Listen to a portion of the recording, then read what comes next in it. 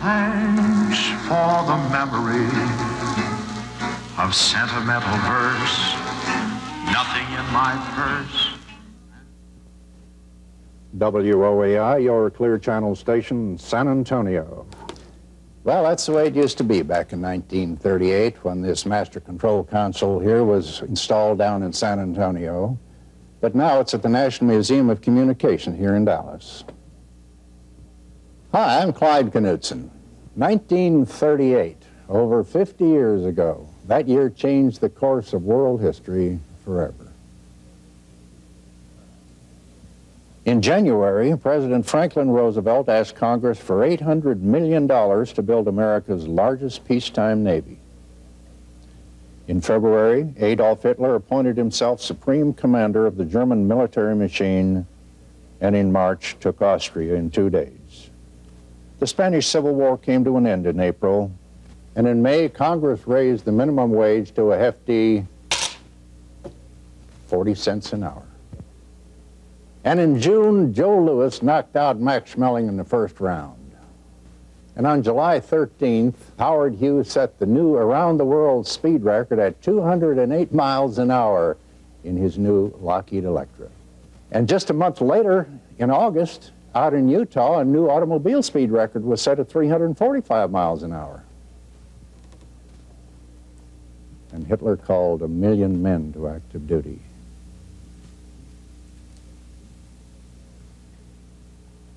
And in September, Britain and France started arming and preparing for what was to become World War II. And in October, Orson Welles gave America a Halloween present called War of the Worlds by H.G. Wells. And it wasn't until quite a few hours later that the majority of listeners realized that it actually wasn't an invasion from outer space. It was just a radio broadcast. 2 weeks later, in November, Kate Smith introduced Irving Berlin's immortal anthem, God Bless America. December was a good year for Hollywood actors such as Gary Cooper, Humphrey Bogart, Spencer Tracy, and others. But it was a bad year for much of the world. World War II had started. We came to this museum doing research for our Driving Through Texas series, and here we found a fantastic collection of old communication equipment. Telegraph keys from the covered wagon days, early radios and telephones, a television set used in 1938, and much, much more. Meanwhile, we uncovered an old forgotten film, a virtual time capsule of Texas history called A Cavalcade of Texas. It too was produced in 1938. Gone with the Wind and The Wizard of Oz were still a year away. Back in 1938, there were no television stations in Texas. So a film crew spent almost a year producing one of Texas' earliest travelogues. Back then, in order to produce a color film, a very large Technicolor camera was used.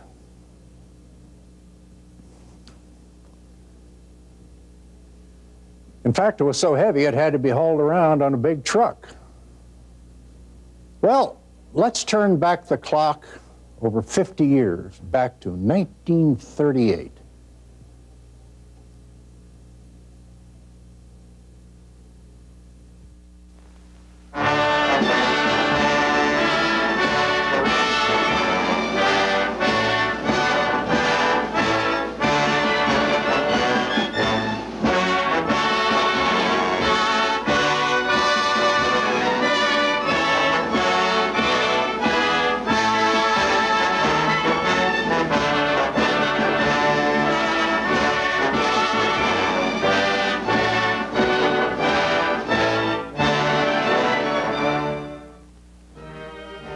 Ideally situated on the continent of North America, like a giant atlas supporting the continent itself, stands the great and powerful state of Texas, representing 1/12 the land area of the United States, and benevolently endowed by nature with an overabundance of the good things of life. Under the respective flags of France, Spain, and Mexico, the history of Texas was first recorded, but it was under the flag of Texas itself that a republic was born and destined to become one of the greatest, if not the greatest states in the United States of America. In reviewing the history of Texas, it is fitting that we should begin with the city of San Antonio, for it was here that the first permanent white settlement was inaugurated by the Spaniards, and it was here that old Moses Austin first applied for land grants to settle Americans within the boundaries of Spanish Texas. In 1821, when Mexico seceded from Spain, Texas automatically became a province of Mexico, but differences arose which ultimately developed a war between them. And among the historic landmarks which are associated with this struggle for independence is the world-famous Alamo. Within the walls of this sacred shrine, a little over a century ago, a thrilling battle was fought, in which 185 Texans to a man were massacred by the orders of Santa Anna, the Mexican dictator, who was hated as much by the people of Mexico as he was by the people of Texas. Here in this garden of memories, nurtured by the blood of the defenders of the Alamo, was born the spirit of independence that is still the cherished heritage of every true-born Texan. Not far from the Alamo is another landmark, the patio of the governor's palace, where Spanish governors once strolled and meditated in the days when Texas belonged to Spain.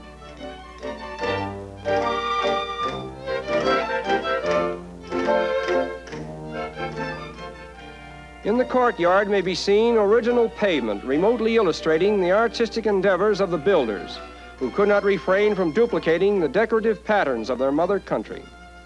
In the suburbs of San Antonio, we behold the picturesque ruins of old Spanish missions, the first landmarks of civilization in a land that was originally populated by barbaric Indians known as Tejos, from whom, incidentally, the word Texas was derived. Built as a protection from the Indians, as well as the elements, each mission naturally formed the pivotal center of the community which grew up under its tutelage and protection. Thousands of visitors from all parts of the world visit San Antonio every year, and one of the highlights of their visit is a tour of these famous old missions, each one of which has some particular attraction which merits the attention and admiration of all travelers. The famous facade and doors of the San Jose Mission, for example, built over a century and a half ago, when Texas was still a remote wilderness, holding within its vast areas secret treasures unknown to men. In interesting contrast to the Spanish era, there is a little house at Washington on the Brazos, where a group of patriotically inspired Texans assembled in the year of 1836 and declared Texas to be a free and independent republic. This monument commemorates the memory of George Childress, who is credited with the authorship of the Declaration of Independence for the Republic of Texas. On the battlefield of San Jacinto, where the decisive battle between the armies of Texas and Mexico was fought, stands the San Jacinto Monument, one of the finest memorials in the state of Texas. The shaft towers above the Washington Monument, and it is the largest of its kind in the world. There are 850 steps from the basement of the shaft to the observation tower. The monument weighs over 70 million pounds, and the cost of its erection exceeded $1 million.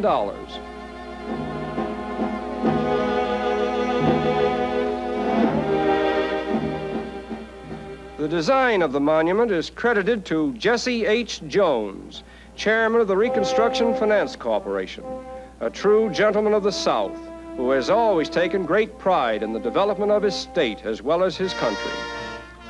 To General Sam Houston, who commanded the Army of Texas at San Jacinto, is given the credit of winning one of the 16 decisive battles of the world. Near the close of his illustrious career, he lived in this house at Huntsville, which is erected on the campus grounds of the Sam Houston State Teachers College. It was largely through the unfailing efforts of the students and faculty of the college that this home has been perpetuated as one of the most cherished shrines of the Lone Star State. Picturesquely situated on a hill overlooking the Houston homestead is the colorful administration building of the Sam Houston State Teachers College. And just below it stands the Sam Houston Memorial Museum, in which may be seen many relics of early Texas history.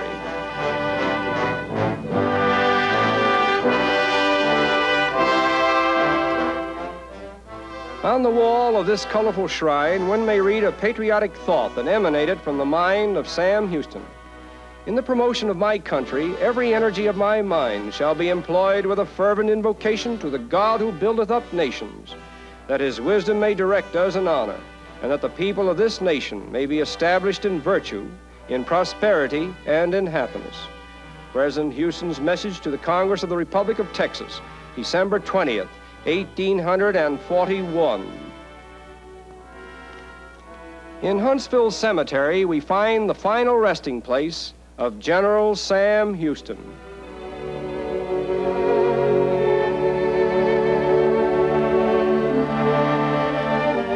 Soldier under Jackson, boy hero of Horseshoe Bend, congressman from Tennessee, governor of Tennessee, chief of the Cherokees, commander-in-chief of Texan Army, hero of San Jacinto, twice president of the Republic of Texas, United States Senator from Texas, governor of Texas. General Sam Houston, born near Lexington, Virginia, March 2nd, 1793, died in Huntsville, Texas, July 26, 1863. A brave soldier, a fearless statesman, a great orator, a pure patriot, a faithful friend, a loyal citizen, a devoted husband and father, a consistent Christian, an honest man. A few hundred miles from here at the little town of LaPorte on the Gulf of Mexico, there lives a gentleman named Colonel Andrew Jackson Houston, the 84-year-old son of General Sam Houston. At dawn and at twilight, Colonel Houston religiously attends the ritual of raising and lowering the respective flags of his state and his country. For like his famous father, he is endowed with an innate sense of patriotism. Although the Republic of Texas was annexed to the United States in the year of 1846, the Lone Star flag still holds a sacred place in the hearts of all Texans, not the least of whom is Colonel Andrew Jackson Houston. Perhaps the greatest memorial to the memory of Colonel Houston's illustrious father is the city that was named after him, Houston, the largest metropolis in the state of Texas, claiming a population of over 450,000 inhabitants, and said to be the fastest growing city in the Western Hemisphere. Houston is the hub of the Texas and Louisiana oil fields, a list numbering close to 250 separate and distinct fields. Due chiefly to oil, therefore, Houston has enjoyed greater prosperity than any other American city during the past 25 years. Incidentally, the Capitol building of the Texas Republic was erected in Houston in 1837, and on the site where it once stood, there now stands an imposing edifice known as the Rice Hotel, containing 1,000 rooms, modern in every detail. In fact, most of the hotels of Texas are on a par with the best in the world. Houston is particularly proud of its beautiful homes, ranging anywhere from a pretentious mansion in town to a modest cottage in the suburbs, such as we see here.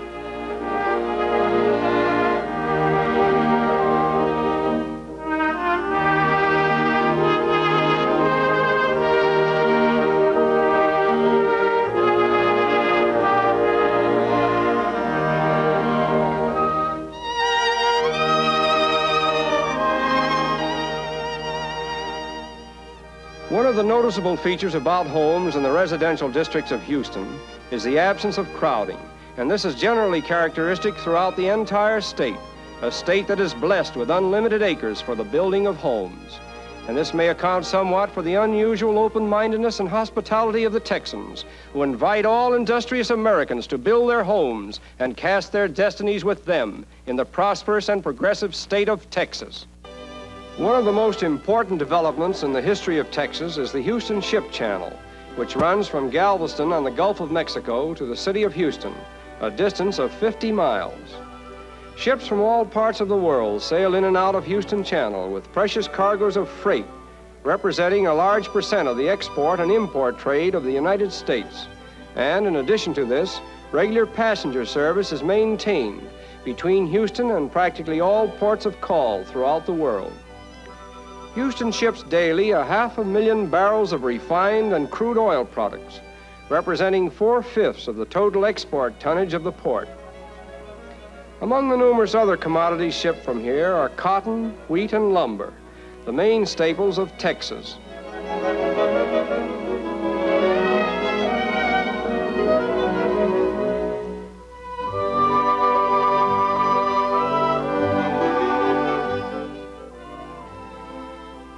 of the less important but unique industries of this port is the oyster shell industry. These shells are used for cement construction as well as for poultry food. Portland cement is another commodity that commands a conspicuous place in the Houston port. And here we find evidence of one shipment that did not materialize. These empty tanks were sent from Germany to Texas to be filled with helium gas, but for reasons best known to the federal government, the order was held up, and all of these tanks have since been returned empty to Herr Hitler. And now we come to what is unquestionably the greatest development ever inaugurated in the state of Texas, the so-called Trinity River Project, which involves the dredging of a navigable channel in the Trinity River from Galveston Bay on the Gulf of Mexico through the most thickly populated areas of the state to the great cities of Dallas and Fort Worth, a distance of almost 400 miles. The vast territory to be served by the canalization of the Trinity is larger than the combined areas of Ohio, West Virginia, Kentucky, Indiana, Illinois, and Missouri. And no section in the United States offers greater opportunities for the creation of new wealth.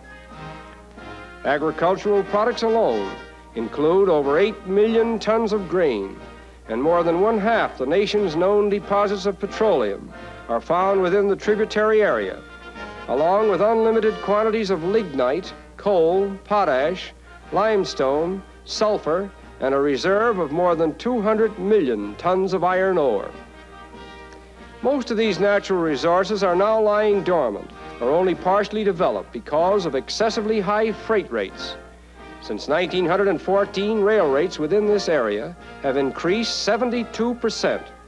By improving the Trinity River for navigation, over $15 million annually will be saved by the shippers and receivers who use this waterway. But let us diverge from the Trinity Project for a moment and observe one of its chief ports of call, the city of Dallas, second largest in Texas, with a population of approximately 300,000 inhabitants, an increase of over 750% since the census of 1900. In maintaining its phenomenal growth, Dallas has wisely distributed its source of income so that its commercial destiny does not depend on any one product.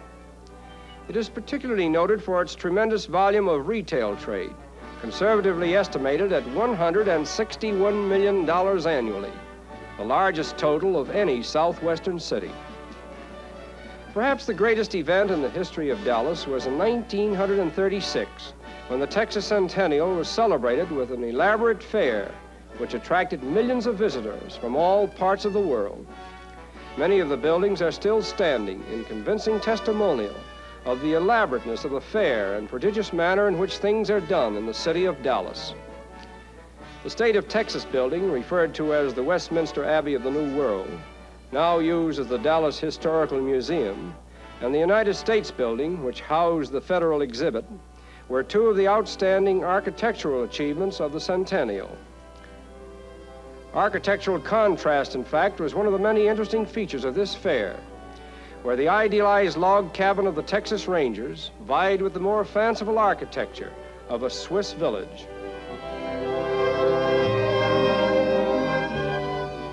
Nightlife in the main streets of Dallas is enhanced by a colorful array of illuminations which compare favorably with those in the best lighted cities of the world.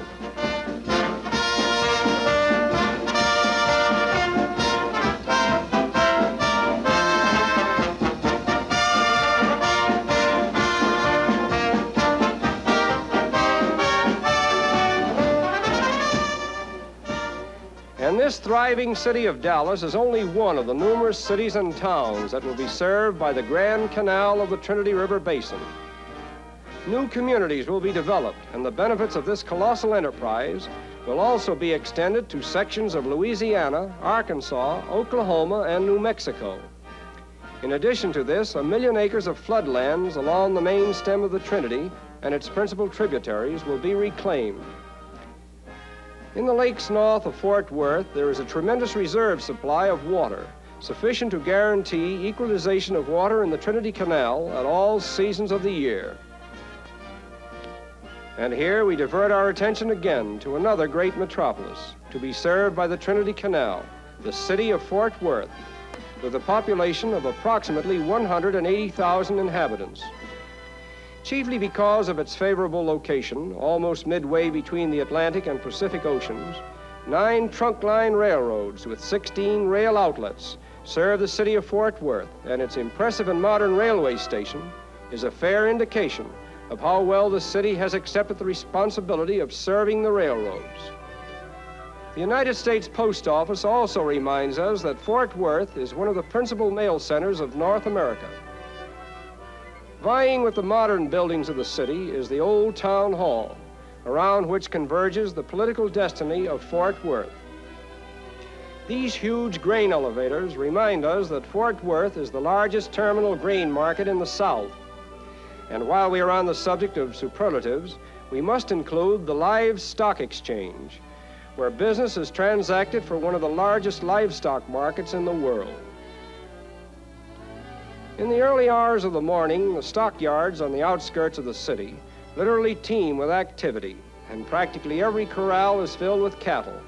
But when the noon sun sends its photographic rays into the yards, only a few horned heads may be seen in an occasional corral.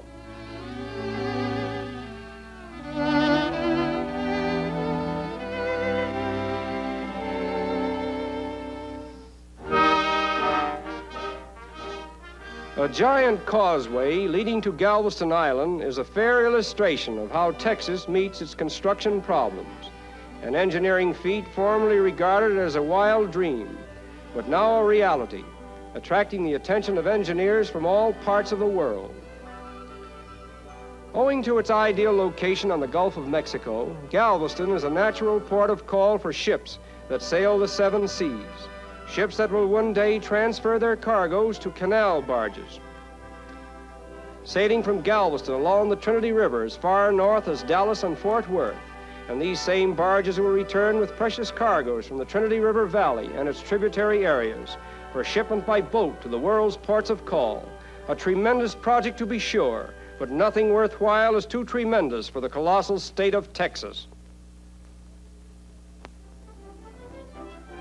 The city of Kilgore, located in the center of the East Texas oil field, is the mecca of the largest oil pool in the world, an ocean of black gold with 26,000 producing wells, 700 of which are in the Kilgore Township, making the city look like a veritable forest of oil wells. Before the discovery of oil, Kilgore was a tiny village with a few families who depended upon their farms for a livelihood. But after the discovery of oil, it suddenly became a boom town, and today it is one of the wealthiest and most progressive little cities in Texas, with a population of about 20,000 inhabitants, many of whom are owners of oil wells. Churchyards, backyards, front yards, and even graveyards, all have given way to oil wells. A story is told about a church that made so much money with its oil wells that when the collection plate was passed, the congregation was expected to take money out of it rather than to put it in. Needless to say, that particular church has a limited congregation.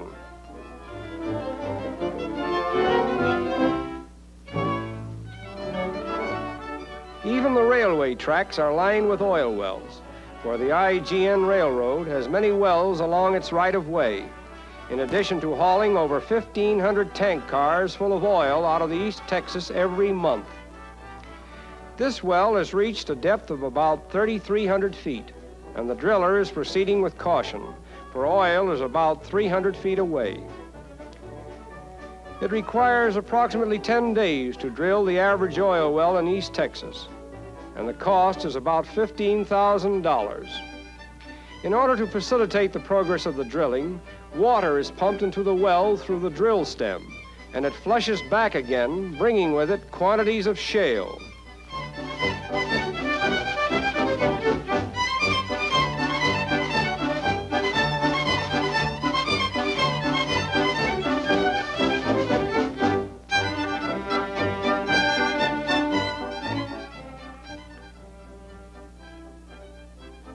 Down, down into the depths of the earth, pipe after pipe, sometimes a distance of a mile or more, all for the liquid gold that has brought unprecedented prosperity to Kilgore, as well as to the Lone Star State.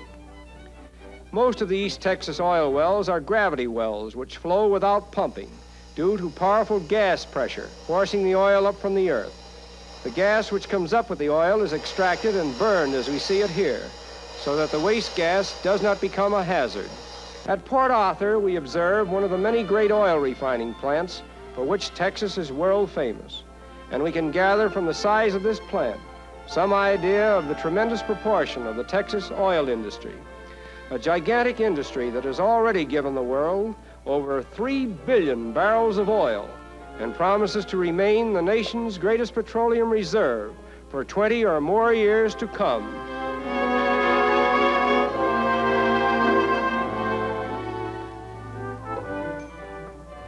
The city of Amarillo in the northwestern part of Texas is the commercial center of what is known as the Panhandle section, but it probably owes its modern fame to the huge helium gas field, which was discovered near the city a few years ago.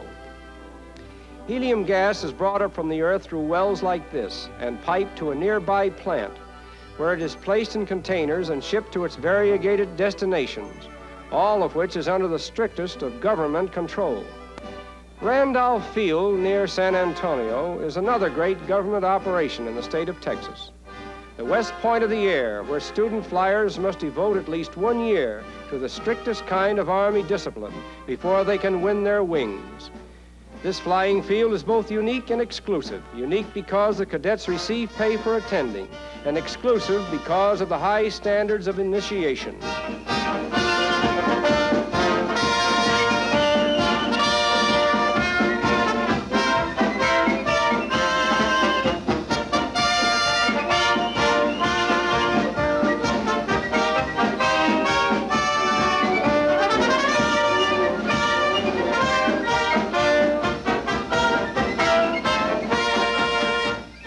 The physical standard for flying training is higher than that for enlistment in the regular Army, and consequently the Randolph Field student body is one of the finest groups of young men to be found in any school in the world. Among the many important industries of Texas is that of sulfur mining, and the plant at New Gulf is an excellent example of how this very interesting process is conducted. Hot water is the lifeblood of the sulfur industry. It is superheated by power plants and sent through these vast pipes to a sulfur pit for the purpose of melting the sulfur before it is forced to the surface by steam. Sulfur wells are like oil wells in appearance, except that a network of pipes is placed in the well, one pipe carrying hot water to melt the sulfur, another carrying compressed air to help force it to the surface, while another pipe conveys it to the huge vats or storage piles, where it melts and solidifies in thin layers. A storage pile of sulfur is often as large as a city block. Here we see the boiling liquid sulfur as it comes from the mines and spreads itself over sulfur that has already been cooled and restored to its original state.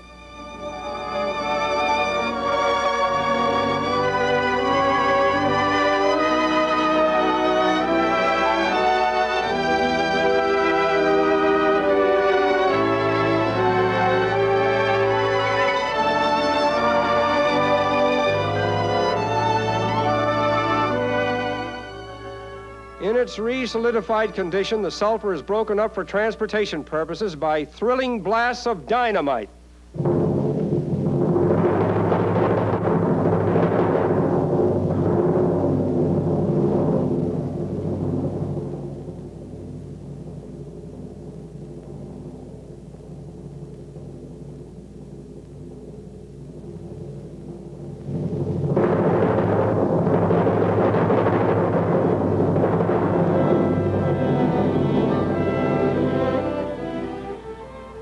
And thus, hundreds of tons of pure sulfur are released with each blast. The value of sulfur to mankind is shown by a consideration of the various manufactured articles that either contain sulfur or require it as a reagent, such as explosives, cements, gasoline, alcohol, artificial silk, glass, leather, paper, soap, fertilizers, photography, sugar, and textiles. Approximately 1.5 million tons of sulfur, about 1/4 of the total world's production, is produced annually in the state of Texas.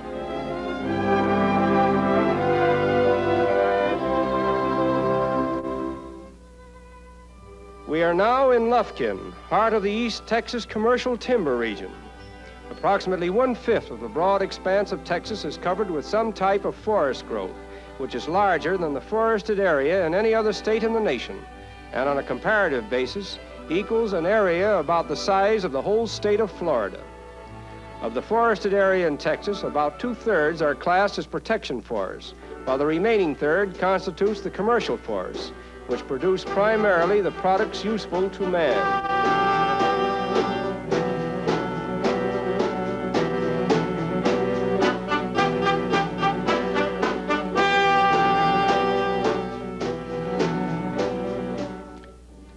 In the early days and until recent years in many localities, the lumbermen depended almost wholly upon natural forces in the logging operations.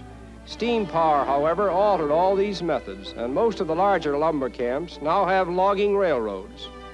When the logs reach the mill centers, they are stored in log ponds, which usually cover a number of acres, where they are kept until ready for manufacture. The ponds facilitate a sorting and cleaning, and also prevent deterioration, which would occur if the logs were left dry for any appreciable length of time.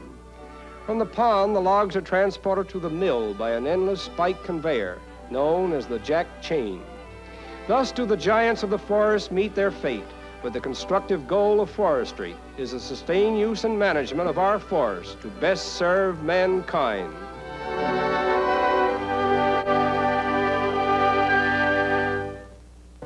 As we gaze upon this palatial residence, it is difficult for us to believe that it is the main ranch house of the famous King Ranch in southern Texas, where one may see some of the world's finest examples of livestock, including the colorful Santa Gertrudis cattle, a special breed developed by the King Ranch.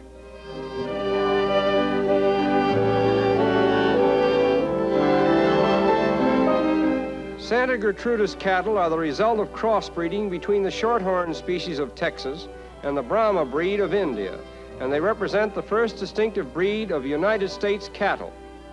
And here is Ferdinand, the prize bull of the King Ranch.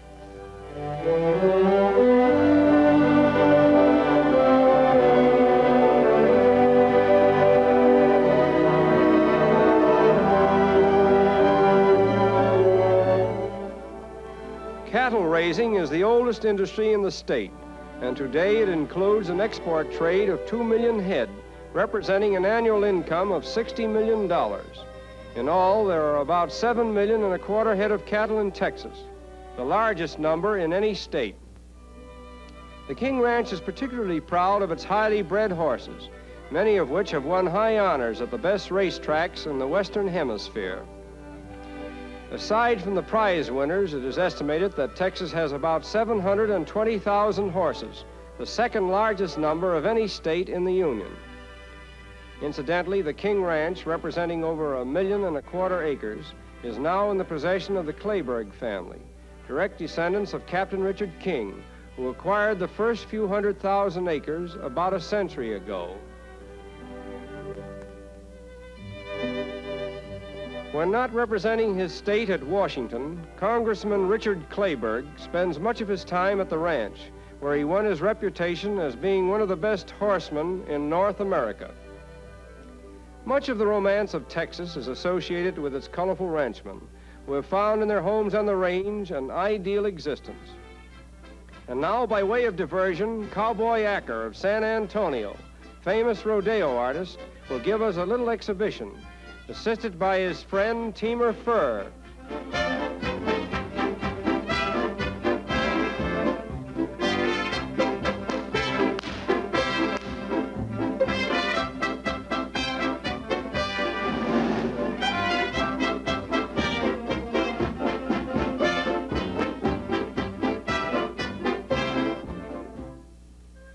And here is Junior Acker, who was literally born in the saddle. Ride him, cowboy!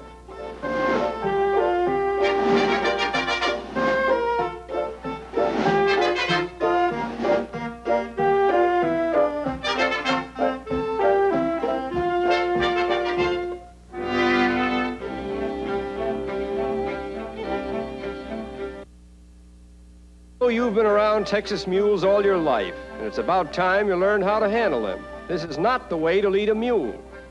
Just watch me and I'll show you how simple it is.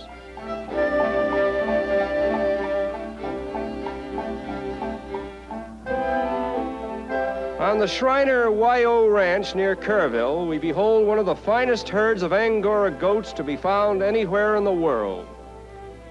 In addition to having over 3 million of these Angora goats, which yield 83% of the nation's mohair, Texas has over 10 million sheep, yielding about 80 million pounds of wool annually. The forebears of the Texas Angora goats came from Asia Minor, where in 1849, the Sultan of Turkey presented 7 choice specimens to the American ambassador for shipment to the United States. Shearing time comes twice a year, early in spring and again in autumn. Crews of shearers equipped with power clippers begin their journeyings, starting at the southern part of the goat country and working northward as the season advances until the entire flock has been clipped.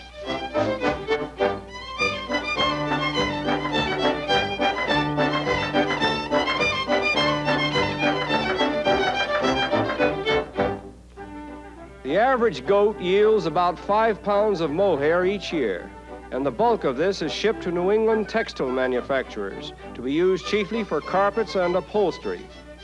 And so each little goat gives up his coat of precious mohair twice each year and rushes back in the nude to begin the process all over again for next season.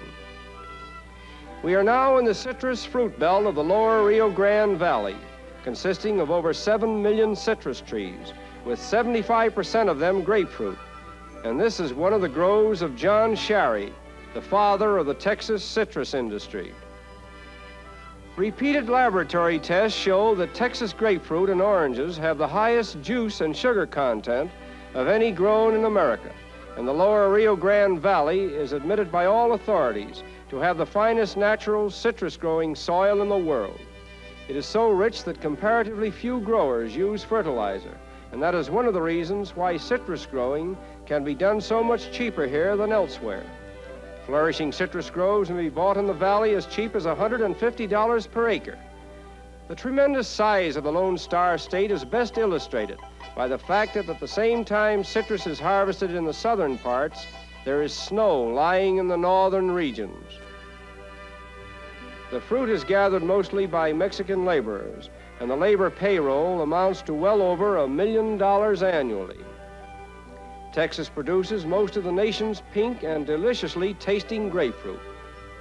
During the 1938 and 39 season, the Rio Grande Valley produced approximately 35,000 carloads of grapefruit, oranges, lemons, and tangerines.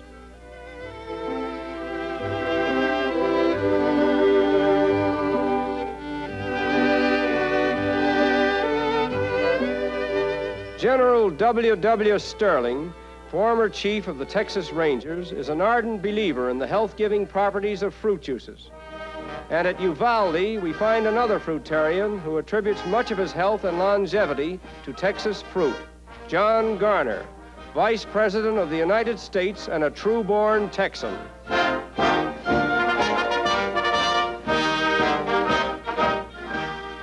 Whether it be at his home in Uvalde or at his office in Washington, his constant companion is Mrs. Garner, who has acted as his private secretary for the past 30 years or more, a home-loving couple who are a credit to Texas as well as to the nation.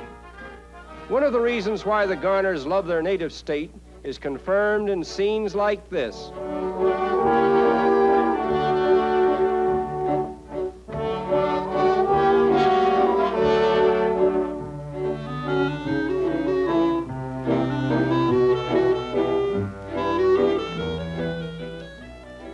Acres of wildflowers grow in profusion throughout Texas in the spring, and the most popular of them all is the famous bluebonnet, which has been adopted as the state flower.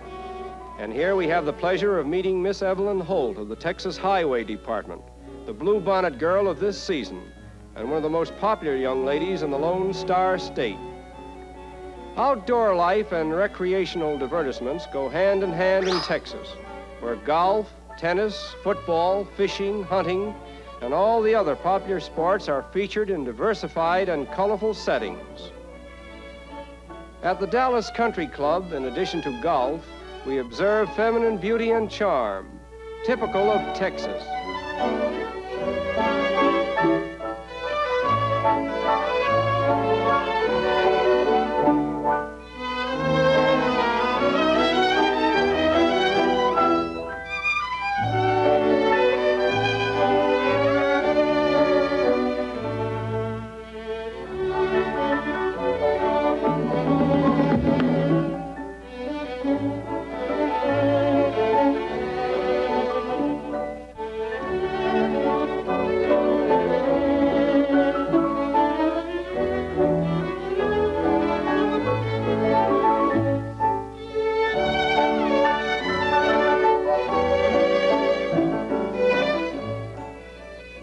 The ladies of Texas are particularly noted for their charm and hospitality, as well as their good taste in matters of dress and entertainment.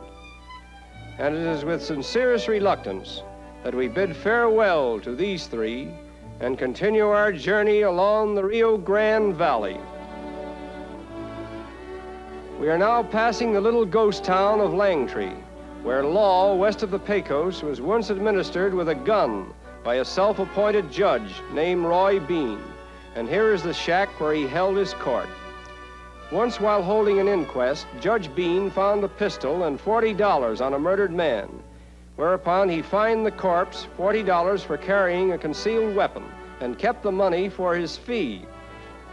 We are now in one of the three ranges of the mountainous Trans-Pecos area of Texas, the Davis Mountains, which rightly belong to the great Rocky Mountain Range of the United States. The country is principally devoted to cattle and sheep raising, but not far from here are silver and quicksilver mines. Atop of Mount Locke is the McDonnell Observatory, second largest in the United States, built by the University of Texas and named after W.J. McDonnell, who willed the university $800,000 for the purpose of erecting and equipping an astronomical observatory. A few hours' journey from this region lies the key city of western Texas, El Paso, one of the most important gateways to the state, and famed in history as the Paso del Norte, or Passage to the North, which was used by the Spanish explorers in their explorations of Texas. A splendid network of modern roads traveling throughout Texas by automobile is a safe and comfortable experience.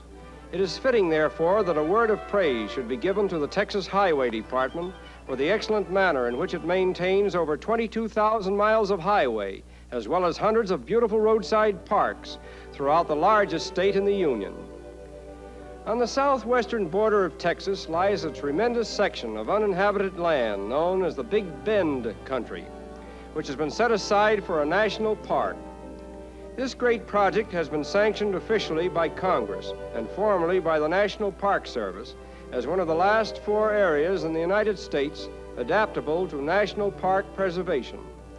The Mexican government has also become interested in the plan and unofficially has pledged 400,000 acres in the Mexican area, thereby creating the possibility of a great international park consisting of over 1 million acres and being the first of its kind on the North American continent.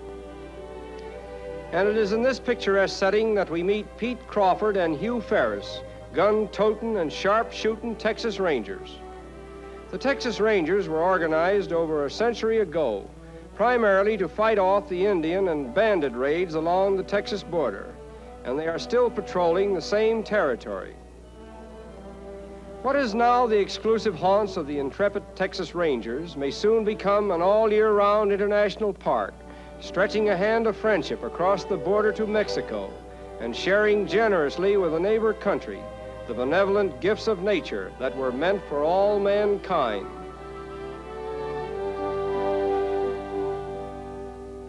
Austin, the capital city of Texas, was named after Stephen F. Austin, who nobly devoted his life to the foundation of the state and thereby won undisputed recognition as the father of Texas. The state capitol dominates the city from its position in Capitol Square.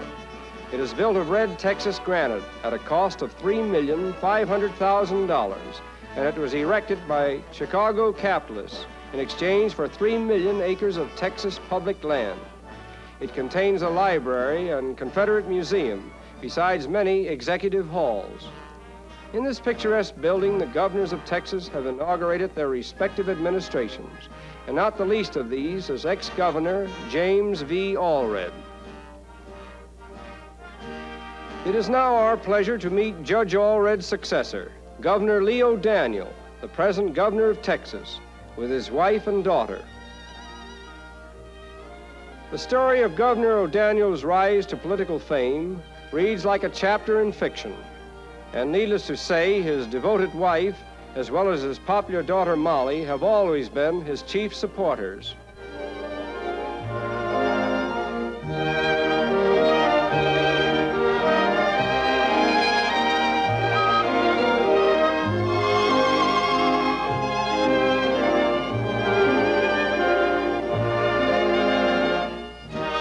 Lieutenant Governor Coke Stevenson is one of the most capable servants of the state, aside from being an excellent example of a square-jawed, straight-shooting Texan.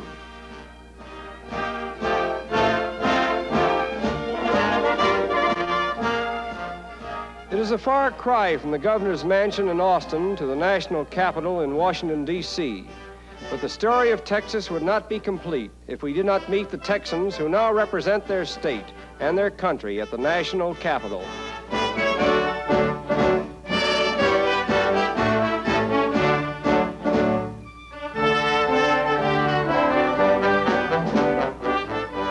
And here we have assembled one of the most important and powerful political groups in Washington today.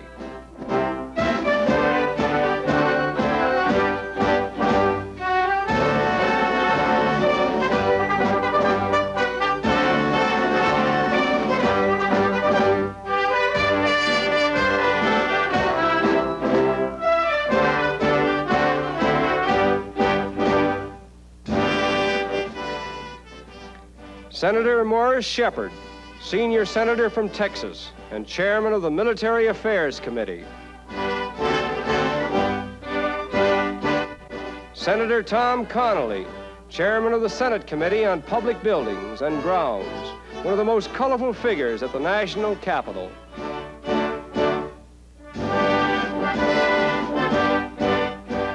And Congressman Sam Rayburn, majority leader in the House of Representatives.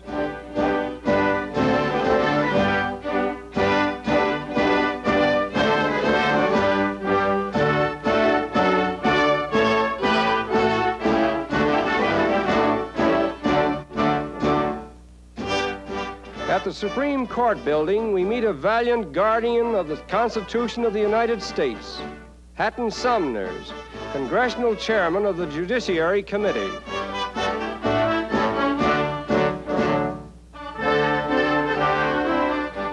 At the Lincoln Memorial, we presume to draw a parallel between two great Americans, one who has passed on, leaving undying traditions, and one who is an ardent admirer of those traditions, John Garner, Vice President of the United States, and one of the most important figures in national politics today. Born in Texas in modest circumstances, at an early age, Mr. Garner devoted his career to public service, and his record today stands unchallenged.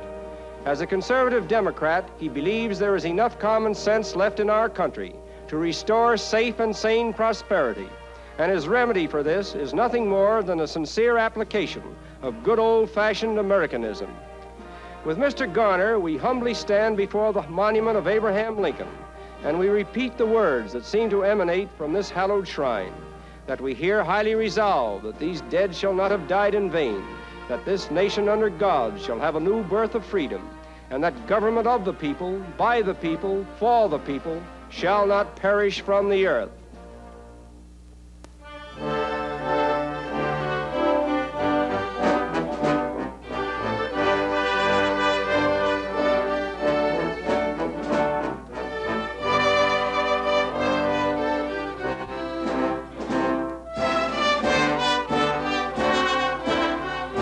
Outstanding among Texans who have done great national service during recent critical years is Jesse H. Jones of Houston, Federal Loan Administrator and former chairman of the Reconstruction Finance Corporation. Texas takes tremendous pride in the fact that Mr. Jones has had such a large part in saving thousands of banks and industries from destruction, has wisely and courageously used his tremendous powers for the public benefit and has earned high distinction over the entire nation and in foreign countries. He has achieved the reputation of being not only the country's largest banker, but most constructive and helpful banker. Mr. Jones served President Woodrow Wilson as Director for Military Relief of the American Red Cross during the World War. Before concluding our Cavalcade of Texas, it is fitting that we should meet Homer Price Rainey, President of the University of Texas, who is interviewed by Karl Hoblitzelle, Vice Chairman of the Texas World Fair Commission, and an enthusiastic supporter of industry and education in the state of Texas.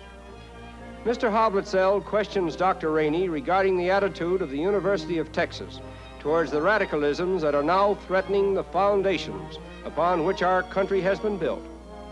And Dr. Rainey answers that as far as the University of Texas is concerned, all the students are 100% American, and he invites us to visit that institution and draw our own conclusions.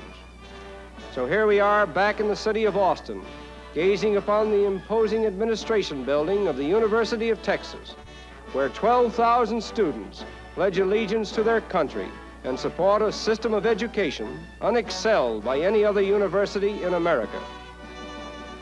At the present time, there are 40 buildings associated with the university, representing an investment of over $25 million. The stars and stripes flying over a great institution, one of many in the land of the free and the home of the brave.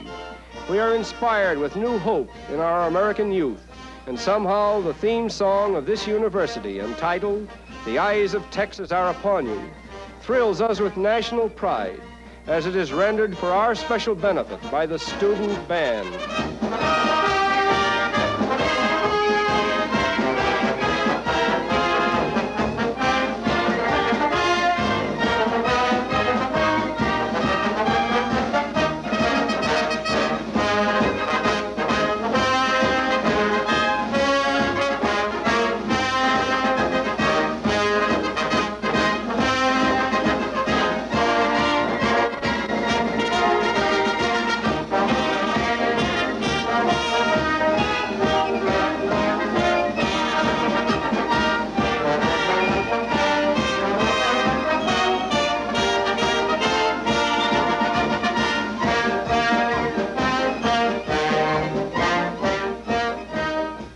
The eyes of Texas are upon all Texans, and the eyes of the world are upon Texas, where man has accepted the benevolence and the challenge of Mother Nature in developing one of the richest areas of land in the world.